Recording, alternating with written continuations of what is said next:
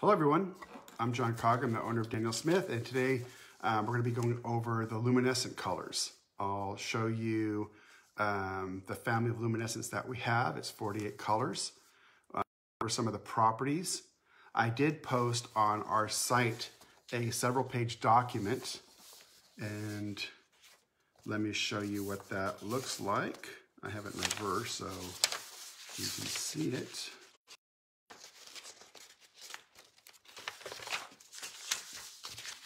Here we go. So this document right here,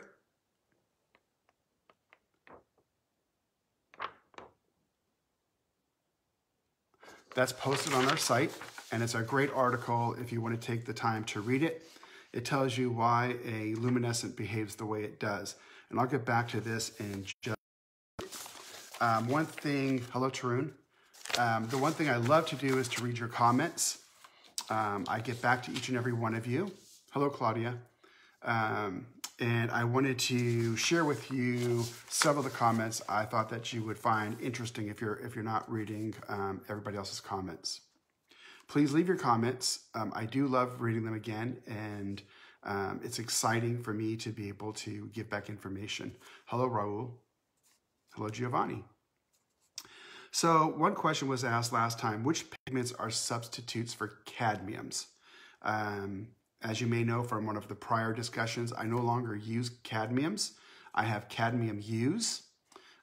They're made from a mixture of high-performance pigments, which are highly light-fast and highly opaque. They're quite beautiful, and they match the intensity of a cadmium quite well. But there's other things you can use as well. If you wanted to use pyrrole red, so pyrrole red matches to some extent the cad red. If you wanted to have a cad orange, you can use a pyrrole orange. The several hands that we have, light, medium, etc., match the cad yellows. Again, with those. The cad hues we make much more intense mass tone and match the cadmiums much better. But you have some variability there. Another question was, is Lunar Earth a single pigment? Yes, Lunar Earth is a single pigment. It's pigment brown number 11. Hello, Raul.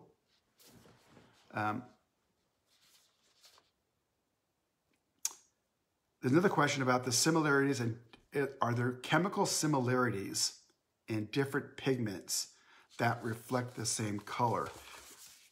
It's a lot more than that. For example, PB29, which is the French ultramarine, and the ultramarine, it's exactly the same chemistry, it's exactly the same pigment, but it's pigment size that allows particles to reflect and absorb light differently that causes the color shift. Again, if you remember back in one of our prior discussions, the French ultramarine is slightly larger, and therefore when light hits it, it goes to the warm or the red. And when the light hits the ultramarine, it goes toward the cool or the green. PV19 is another one. PV19, as you remember, is the same pigment, different shades, so different alpha beta particles, but it causes the red, the rose, and the violet are all PV19, yet are different shade differences. The same would be with PW, pigment white, number 6, or pigment white, number 1. One is buff titanium and one is titanium. They both use the same pigment, PW6, pigment white number 6, but it's a different shade. So the answer to that is it about chemistry? It always comes down to about particle. And so part of that would be correct. If the chemistry gives the shape or the size of the particle, then yes, because it's all about the particle and its absorption or refraction of light. Another question is there any plan for a Primatech yellow? Hello, Joanne. Primatech yellows would be very difficult. There's a lot of yellows available in the natural world, not necessarily the Primatech world, but the natural world. and you use many of those as an artist. There's ochres, there's siennas, and there's all various colors of yellows. Within the mineral world, a lot of the yellows either are too transparent or they don't lend themselves to art. An example of that would be sulfur. Sulfur is very pretty. It would be catastrophic to use that within your artwork. It would just beat up all the other pigments. It smells really bad. There's just all types of negatives to it. So some of the most beautiful minerals and beautiful colors within the natural world can't necessarily be used because they're either transparent at the particle level, or there's something that's environmentally not good about them. It takes a lot of work to, and I'll be going over Primotex next week, so I'll discuss this, the amount of testing that we go through. Yes, Joy says, I love naturals because they can be removed. Remember, if you read the color chart, anything that is non-staining can pretty easily be removed, which allows you to do, put other colors in its place, etc.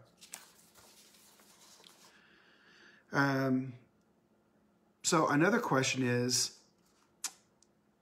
what is, and this is for me, what is an inorganic, organic, a natural, or a synthetic?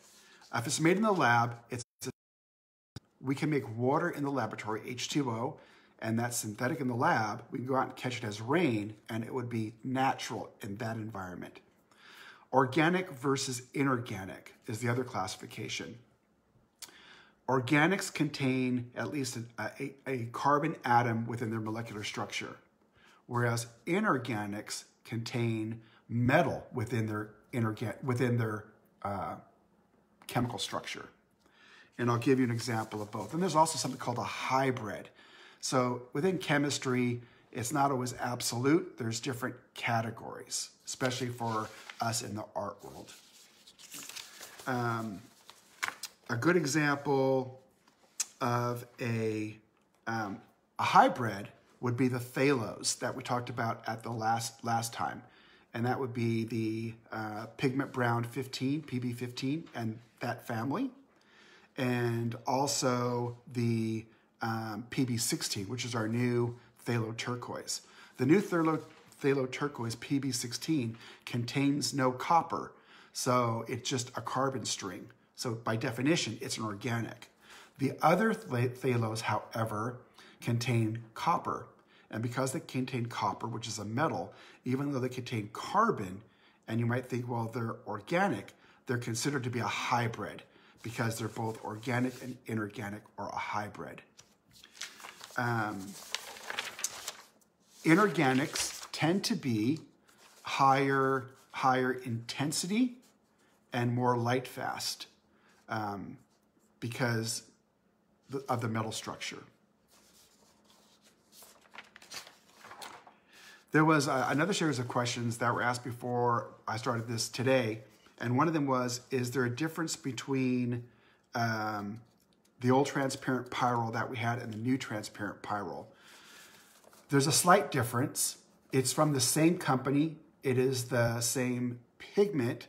It's a slightly different chemistry. They no longer make the old one. As I went over probably in the first session, we in the art world are taking things really that are made for the car industry. And when the car industry does a change, a lot of the pigment companies say, well, we're not going to make this anymore. So we buy as much as we can, but that runs out. So there's a slight difference between the two pyrroles, the old and the new, but on washes and a mass tone, you can't see it. So it's very, very light at best. Another one was, do pigments run out? And yes, pigments run out. Again, back to the same story. They're dictated by other companies. But I'll give you an example of the Mayan blues. I love the chemistry. Thank you, Janet, that you like it. Thank you. The Mayan pigments. The Mayan pigments, there's a whole series of them. As you know, we have the genuine, and the genuine is indigo infused into clay, and then under high temperature, it's set. And we probably have 5 to 10 years of that on hand at all times. The other Mayan colors, there was there was an issue with the Mayan colors, and the issue was the man who, very, very nice man, passed away. And it has been hard for the company to figure out exactly how the Mayan colors were made. They're in the process of trying to figure it back out again. But that happens as well. Some colors are made by individuals. And if something happens and it's not put into some software that it can be retrieved, it's hard to get back. One question was, what color would I use if I wanted to paint fire engine red? And probably the closest thing that we have to fire engine red would be the pyrrole red. Pyrroles are very intense colors. You probably know this. Hello, Julia from Linwood. Another question was asked about the goethite, which is a brown ochre. So I'm going to read this, so I'm sorry if my eyes look down, but I want to make sure that you get the full information. So that particular color is an iron-bearing hydroxide. It's found in the soil and other low-temperature environments as a sediment. It's been well known for ancient times because it's brown ochre, and evidence has been used for it as a paint even in the caves in France and Lascaux. But what I found was really super interesting. It comes from the ancient kingdom of Phrygia. That's Phrygia. And it was believed to be found on King Gordius, which was the father of King Midas. And at that time, if the goethite was put over a robe and it was fresh, it would look like gold. And that's why they believe there is the thing from King Midas that King Midas had the golden touch, and it comes from that. So it's kind of neat that we paint with things, or we create paints and use paints that have such a long lineage, thousands, hundreds, tens of thousands of years. So as someone who makes paint, people that, as yourself, who are able to use paint, we have a great lineage back through time. It's actually really wonderful. Hello, Nicole from Montreal. How is art watercolors best protected? One of the best ways is still through UV glass and then put out of direct sunlight. It will last a very, very long time. There are also sprays that you can use. Sometimes they can be a little bit problematic because we have watercolors which can be re-wet. It can sometimes change your painting, so you have to be really super careful. Let's see. I think that's all I had for questions. I love your questions. Please ask me questions. I will absolutely get back to you. Hello, Connie from Texas. So what we talked about a little bit before we go into the luminescence is what makes them different. Well, the luminescents are a layered pigment. They're multi-layered. It's like having instead of a piece of bread being the particle, it's like having a sandwich with 8 layers. And those layers are made up of different types of metals. They're made up of titanium dioxide. They're made up of mica. They're made up of silica dioxide. And because there's different layers, there's different absorption, there's different scattering of light, there's different reflection of light, all within the same particle, which allows it to have the duochrome, the iridescent, or the interference. The other type, both inorganic and organic, have absorption of light and then the reflection of light. And then metals are even another category, which are different, and there's a different refraction of light within the metals. So 3 different types of way you see light. And again, this article, I will show it to you again in reverse. This article, which is on the Daniel Smith site, it's also on Facebook, is excellent if you'd like to know more about light. And really, bottom line, as an artist, what you're doing all the time is you're manipulating light. You are really, I know somebody else patented the word, but you are all painters of light. And it's how you manipulate the watercolor pigment and particle that you're getting the different shades, etc., from your paintings. It's actually quite marvelous. Do the luminescents mix well with other pigments? Yes, they do. Anything you mix them with, I'm going to show you a sample of it here as we talk. Anything you mix them with will have that sparkle. So you really need to decide when you want it and when you don't want it. And I will show you some examples right here, right now. I did post to the site, I'm doing a presentation, it's called In the Artist Studio, where I'm meeting with artists through Zoom and asking them to show you as the viewer their studio, their method of painting, what goes through their mind from a creative process, how they go about making a painting. Lots of them do color studies, a lot of them do drawings, a lot of them do tonal values. I've been discussing and talking with artists for a decade, and I will say I am mesmerized by what you do and how you do it, and I'm always learning something. So I think you might find them extremely interesting. I think learning process of how somebody else does something or how they see the world to be very illuminating. So again, those will be on the website. The first one of the ones up there right now is Alvaro Castanet. If you know Alvaro, you know he's a man that has huge amounts of energy. You can see that creativity in his paintings. He talks about how he goes about doing his paintings. And you can see his studio. It's actually his son's room right now because he can't get to his studio. And I'm doing this with a lot of artists, and Alvaro's up right now. So I think you might enjoy that. So one question is, do the Primitex mix well? Do the luminescence mix well? How can I, as an artist, test them? We have two things which allow you to be able to test really super well. And that is a 66 color dot card that has quite a few of the quinacridones. It has quite a few of the luminescent colors, and it has quite a few of the Primitex. So it's 66 of those various colors. The other one that we have is a 238 dot card, which I'm going to show you right here.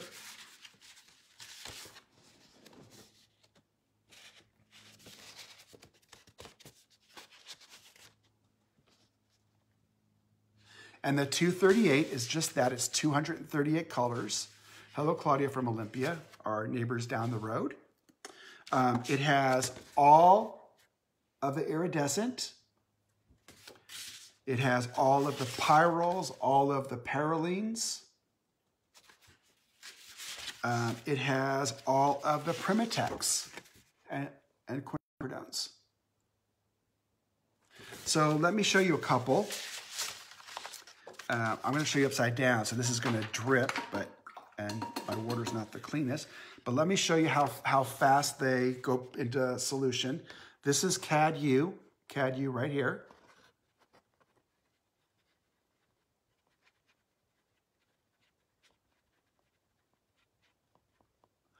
And again, because we use gum arabic, they go into solution very, very quickly. So it's a good way for you to see what the color looks like. You can see its characteristics, and it's a great way to have a reference tool. Again, I'm all about, hello Sandy from Federal Way, I'm all about providing artists tools to be in their toolbox and for you to use those any way that you want to use them. I think that is the best thing any company that provides a resource can do, is to give you tools for your toolbox. So one of the questions was asked, how well do the iridescents go back when they're drying? Well, the iridescents or the luminescents go back pretty easily. Again, they're mica or silica or titanium, so they tend to act like shingles and they get very tight. So where you can take a pyrrole and instantly wet it out, or a quinacridone and instantly wet out a quinacridone. I mean, instantly wet it out. You need to put some water, you need to put a little bit of water on the iridescent and to allow those mica particles or silica to come apart. And then you'll see it. Again, it's over white. We're going to see in a second. It's always better over a dark, but yes, it'll come apart very, very quickly. So this is a great tool. Again, it's 4 sheets.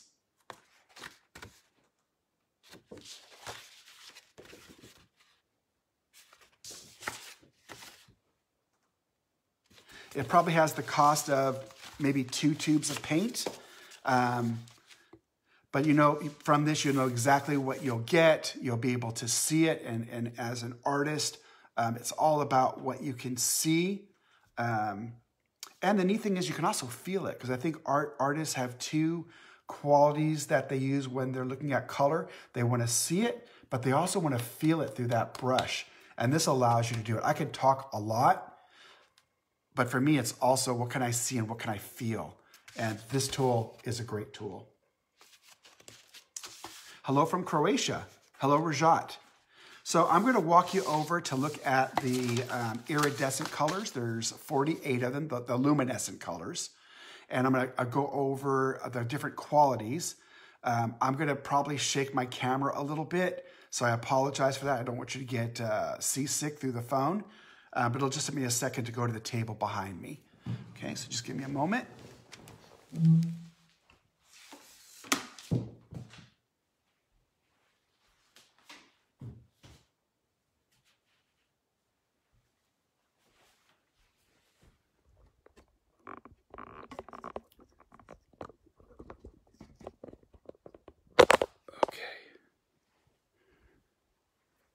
Okay, and flip. Okay, so now what we're going to do is we're going to look at the iridescent colors. And again, there's 48. Luminescent, I'm sorry. There's iridescent, interference, duochrome, and pearlescent. And I'm going to show you all of them. So here's kind of what they look like.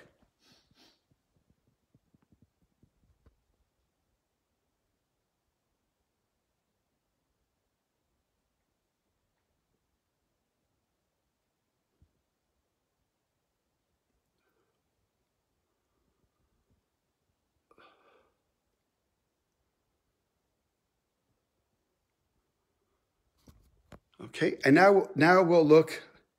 Oh, Vicky has them all. Oh my God, that's impressive, Vicky.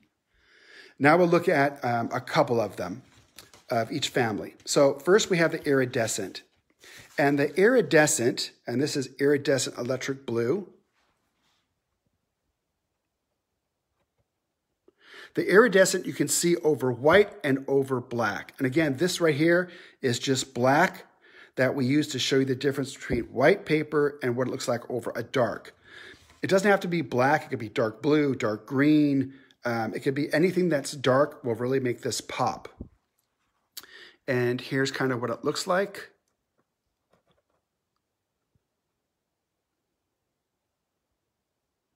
Okay, so you can see it over white and black. That's an iridescent. Let me give you another example of an iridescent.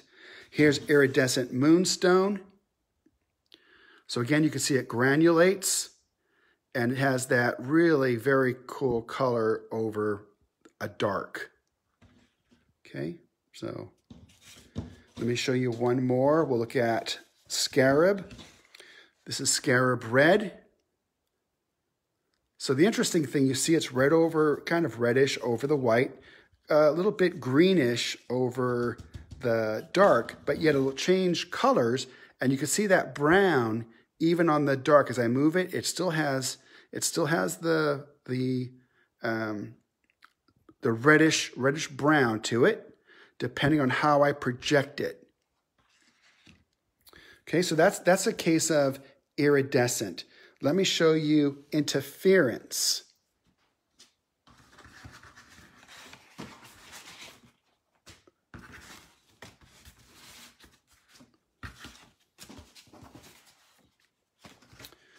Okay, so here's two examples of interference. And interference, you see, very difficult to see over white, but you can see it over black. And let's see what that looks like. This is interference silver.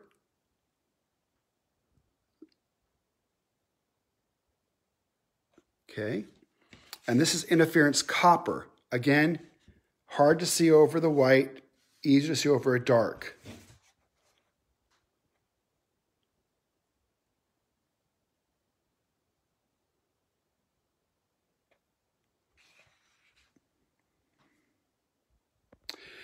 Scarab isn't a duochrome because a duochrome means a specific thing. And I'm going to show you that next, Nisha. Let me show you a couple more iridescents. So if you didn't want something to show over white, interference would be a nice color. If you did want it to show, again, the iridescent would be good. So this is another iridescent. And you can see they take on definitely a different look. You can see a little bit in the white as I move it, but over dark is where they super, super pop. And here's iridescent gold.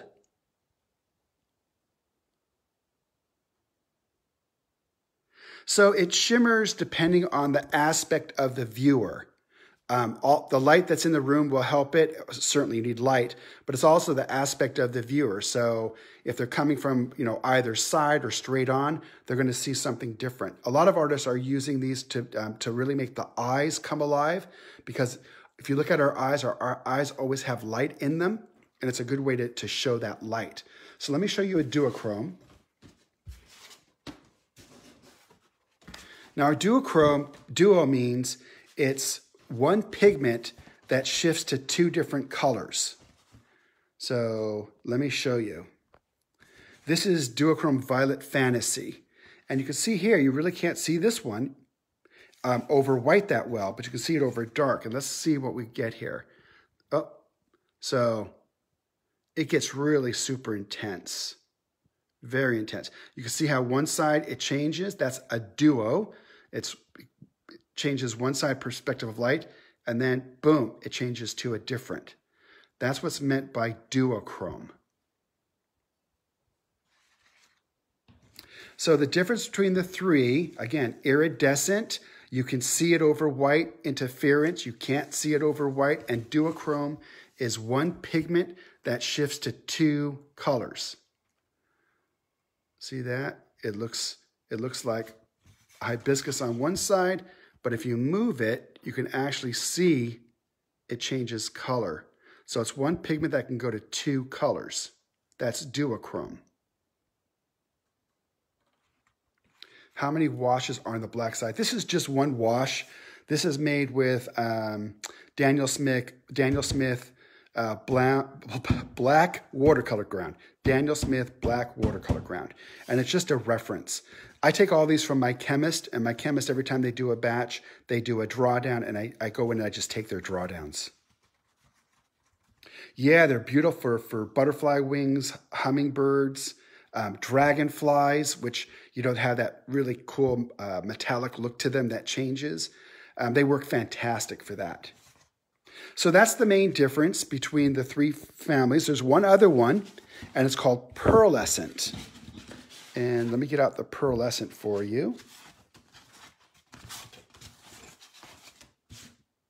Oh, here we go. So pearlescent and pearlescent shimmer. Both of these, the pearlescent and the pearlescent shimmer, are exactly the same pigment.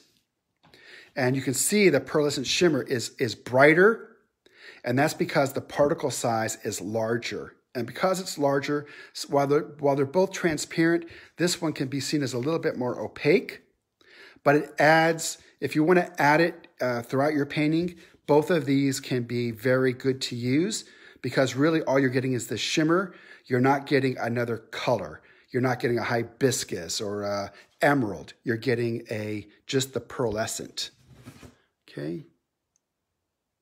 So that's the pearlescent shimmer. You can see it adding to the white on this side. And here's so this is the pearlescent. smaller particle. And here's the pearlescent shimmer, larger particle. So depending on how much you wanted to add, you can use one of these two to change it. Oh, the two lights I'm using what's called a Stella. And you can change with these right here, with these lights, you can change the color. So I find that very useful and have one on both ends. I use them on my desk. It helps my eyes. Okay, so the second thing I wanted to show you today, I wanted to show you, since many of you asked, I want to show you the watercolor ground. So the watercolor ground we have in colors. And those are, we have them in gold. I'm sorry, I lost you for a second. We have it in gold. We have it in pearlescent. And what you can do with a watercolor ground, it makes anything that you put it on a watercolor surface. So you could put it on metal pie tins. You can put it on candles. You could put it on cardboard, boxes. You can put it on cards and then stamp the card and then paint it. This one is the gold. This one is the pearlescent. You can make your own cards. So what we're trying to do here is give the watercolor artist to move beyond just a watercolor paper. Now, in 24 hours, you can make anything a watercolor surface. And it just gives that more flexibility. Again, we're always looking at how we add more tools for the watercolor artist. Next week, we will go over watercolor sticks. So you'll be able to see the watercolor sticks. I'll bring those in. But this is just something else that allows the watercolor artist to go beyond just a paper. So I'm going to bring you back to my desk now.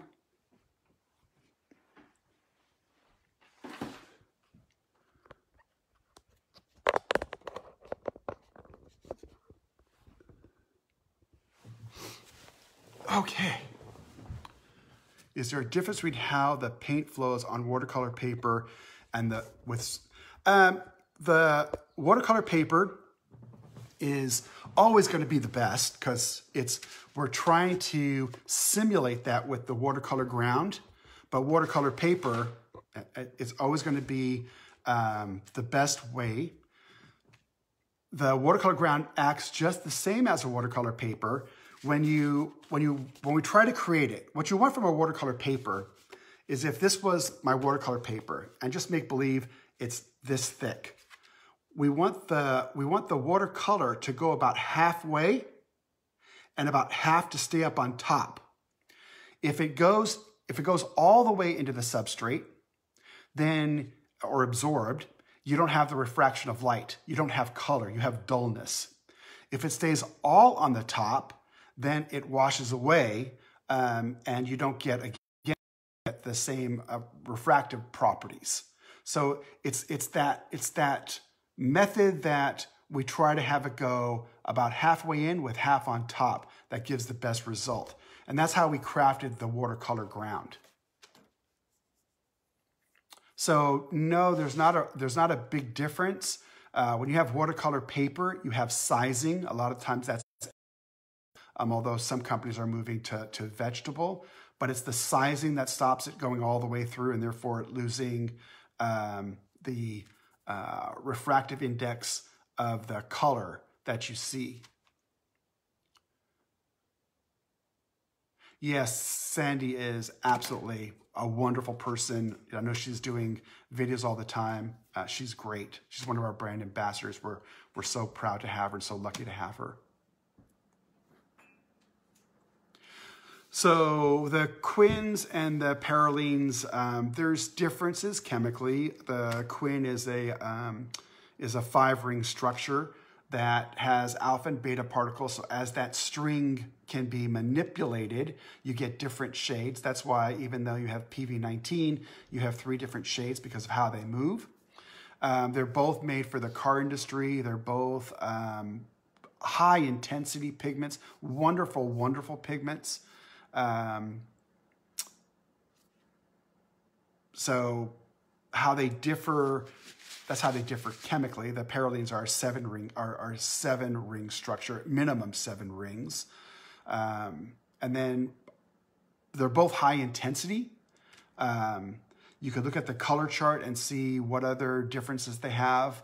Some are going to be transparent, some semi-transparent, some whether they're staining or non-staining. That would be your difference. But they're both very, very bright, high-performance pigments.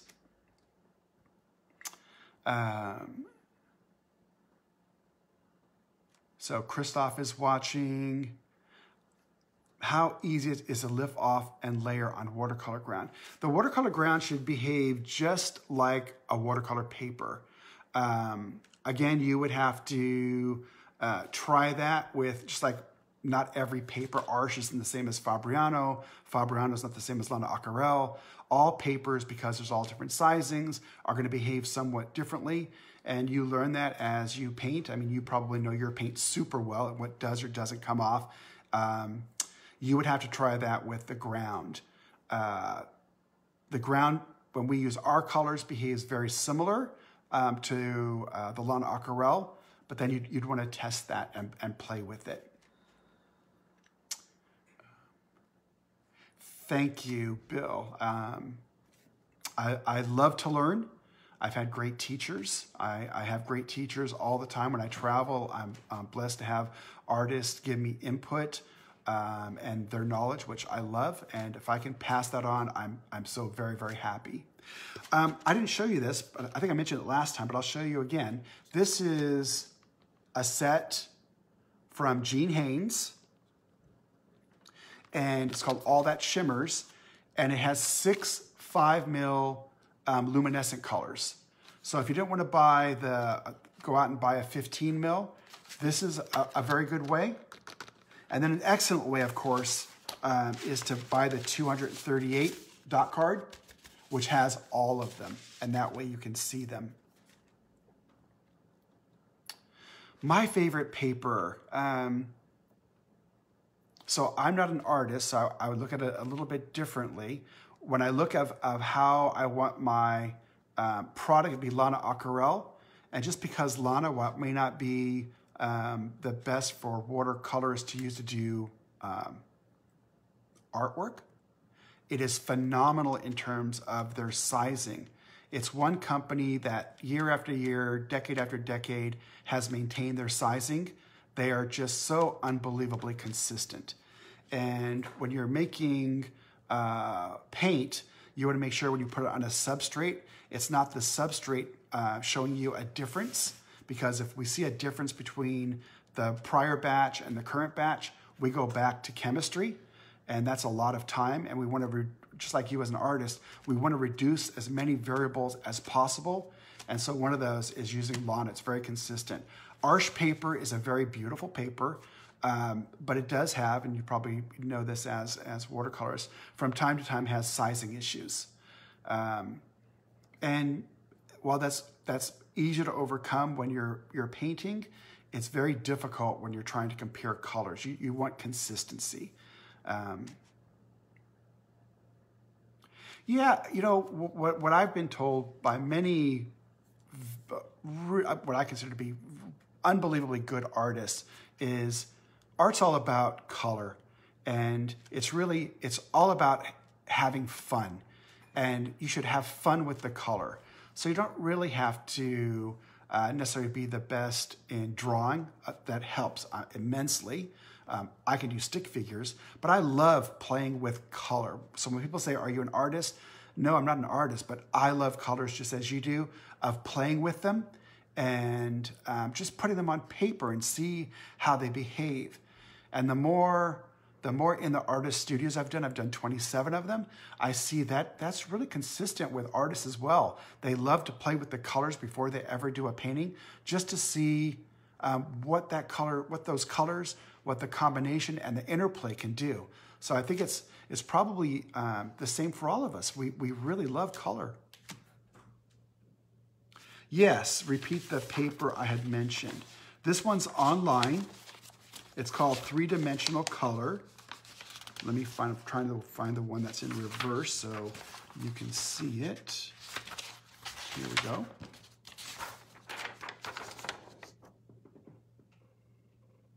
So up here,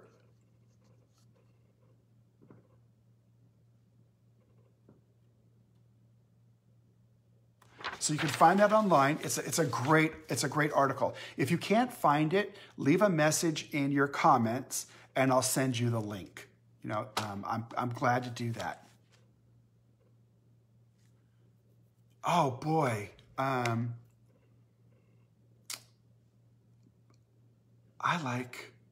I too love my favorite are blues. I love the cobalt blues, the teal blues, the ultramarines. I'm a big fan of blues. Although I love the pyrals, I love mixing just for play because I'm not an artist, but just to play. I love mixing with the Cascade Green. A lot of the quinacridons, when they're mixed, just give interesting results. So mine's just from a playing standpoint.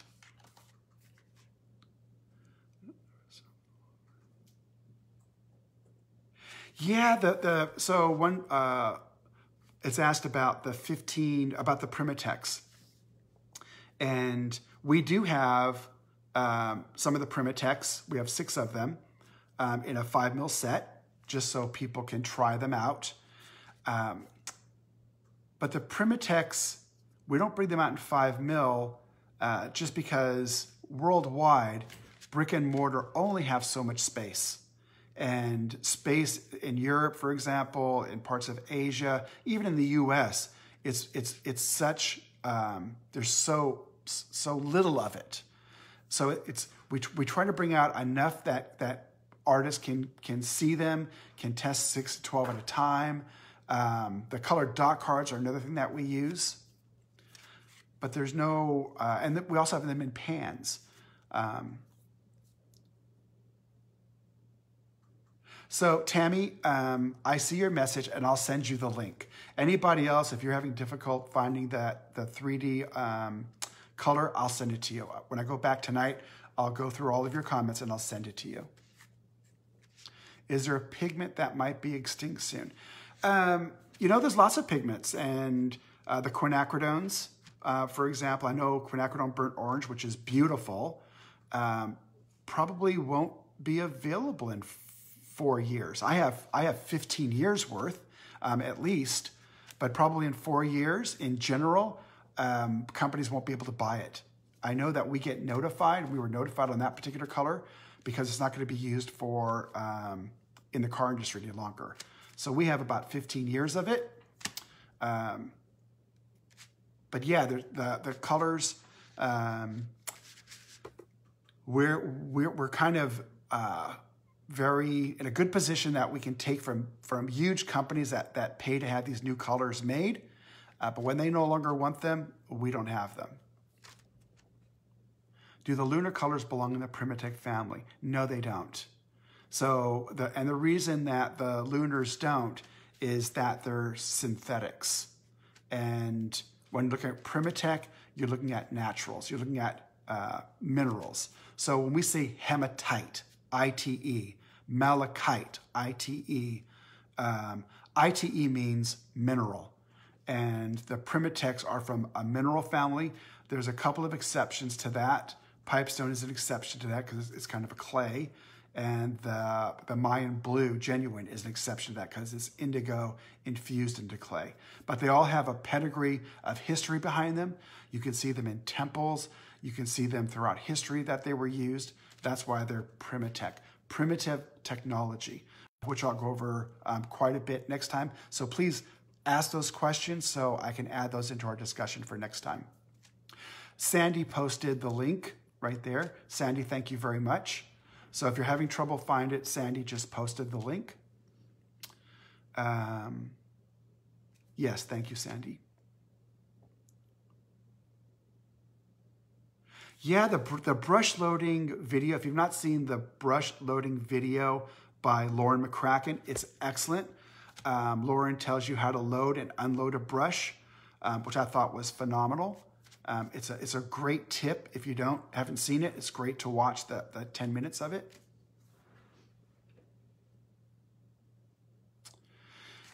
So Mel, there's probably somebody watching information to you. You can also send an email to Jane Blondell. Jane Blondell is also very knowledgeable about pigments, and as an artist, she's used them all. She can give you some great input. Jane Blondell, she's from Australia, Sydney. We also did it in the artist studio with Jane Blondell, which is actually going to be quite wonderful. Giovanni posted the link as well. Thank you, Giovanni.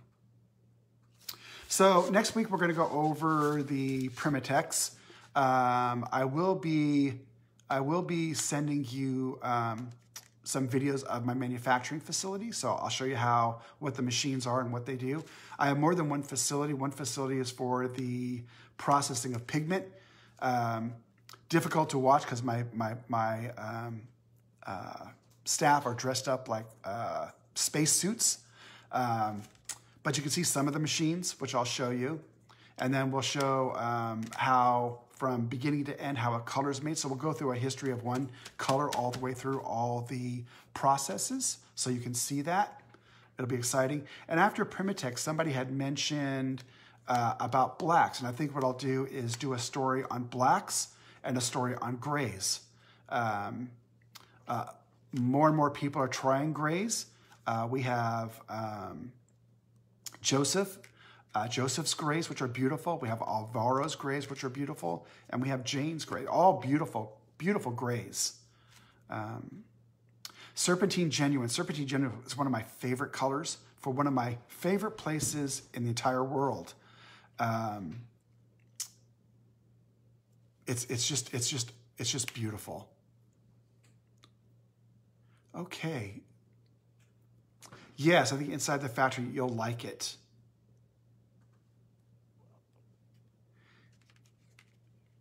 Yeah, neutral tint. A lot of people use neutral tints.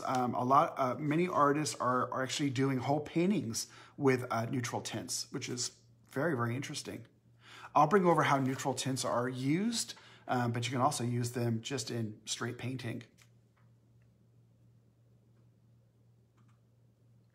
Thank you, Mel. The new grays are really beautiful. Okay. Thank you all for watching. I really appreciate you coming. I know for some of you it's late. I was trying to do 2 of them, so it met the time frame for most people. We do post these. I do read my posts. I don't wait till the same day to read them. I read them the same day. I'll read them 6 days later to see if anybody asks additional questions. Please ask questions. If you don't want me to use your name when I reply, just use my first name or don't use my name. But don't feel embarrassed to ask questions. I love questions. They're, to be a little bit unfair, they're really good for me because I love them. I love to be able to grow. I love to know what you're thinking about. If you have ideas, please share those with me. Tarun out of India, phenomenal distributor, great man, love him to death. Thank you, Tarun. Thank you all. And with this, I'm going to end. Thank you. Again, next week, let me hold up this sign. It's going to be it's going to be Friday, the same time.